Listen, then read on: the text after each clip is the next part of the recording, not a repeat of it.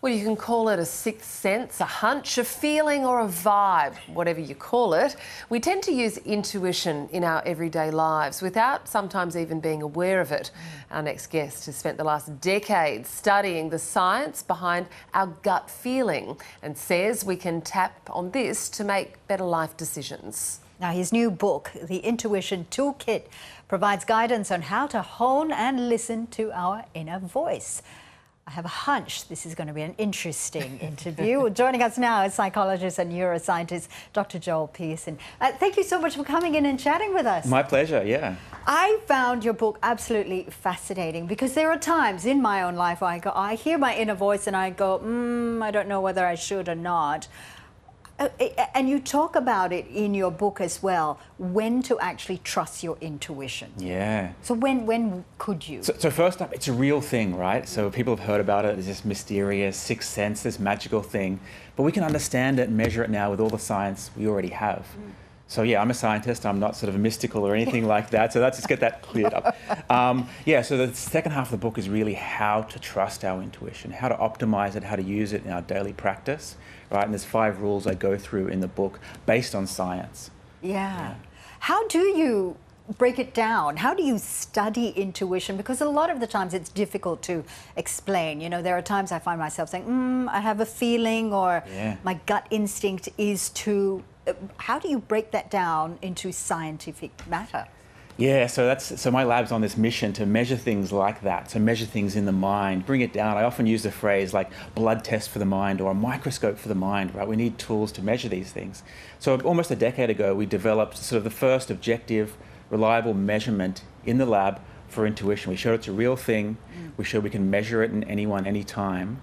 And I won't go into the details, they're pretty nerdy, but we can do it in the lab. We get unconscious information into the brain, and we can measure how good people are at using that to make better decisions.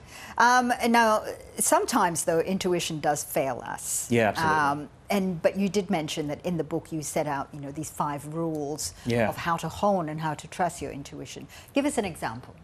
Yeah, so the first one really, so I use this acronym SMILE in the book, and that's sort of a way to remember the 5 rules. And the first one is self-awareness. So it's really if you're emotional, if you're stressed, if you're anxious, just don't use intuition, right? So intuition is tapping in to these internal feelings in the body. And if you're stressed, depressed, or anxious, you're just not going to be able to feel those things. The noise of this strong emotions are going to wash it away. So that's the sort of first rule. Don't practice intuition if you are overly emotional. Bring your state back down again, right? So that's sort of the first thing. So second one is mastery, and this is a really important one, M for mastery. If you've never played tennis before, don't go out and try and be an intuitive tennis player. Learn the basics, get a coach, then later on, once you have experience, bring in the intuition, right? So if you don't follow these rules, then you're opening yourself up to what I call misintuition, like a misfiring of intuition. And that's really the secret to intuition. It's not black and white, it's not good or bad, it's both. It just depends on when and how. So just on that, you're actually tapping into previous experiences or previous knowledge. Is that what intuition is? Yeah, so it's based on prior learning. That's why the experience and mastery is so important.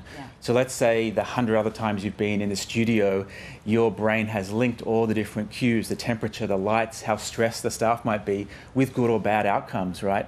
And so when you're in that moment, your brain's linking those things and it's triggering feelings in your body. Your heart rate will go up, you might sweat that tiny bit more. And you're feeling that. And so it's all unconscious, but you feel that information. So your feelings are tapping into the unconscious. You've gone through the two out of 5 of the toolkits. So we won't give away the others. We won't give away the others. Yeah, stay tuned. Buy the book. But I do need to ask you though, you come from a science background. You have a scientific mind.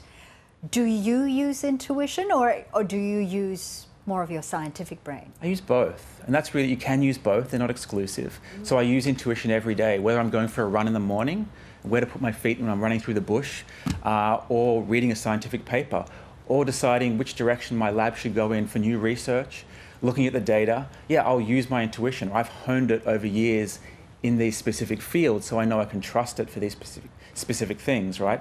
As long as I follow the 5 rules, I'm not too emotional, right? I'm in a familiar context.